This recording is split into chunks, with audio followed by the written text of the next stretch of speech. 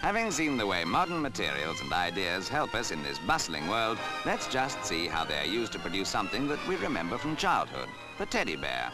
77-year-old Mr. C.E. Palmer of Bradford-on-Avon, a retired lamp inspector for the railways, believes in keeping right up to date and creates teddies out of cement.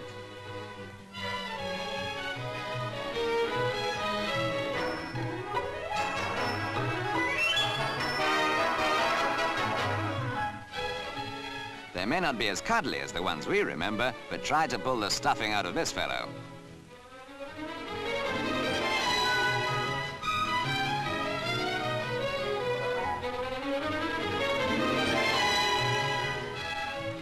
After the cement has hardened, the bears are given a bath of coloured wash.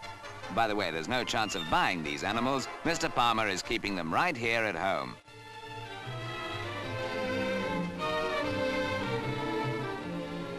There are 60 teddy bears in this school, representing 2 years' work for their creator. A bit young to go to school, perhaps, but teddy bears grow up fast. Besides, these Teds want more than a bear education.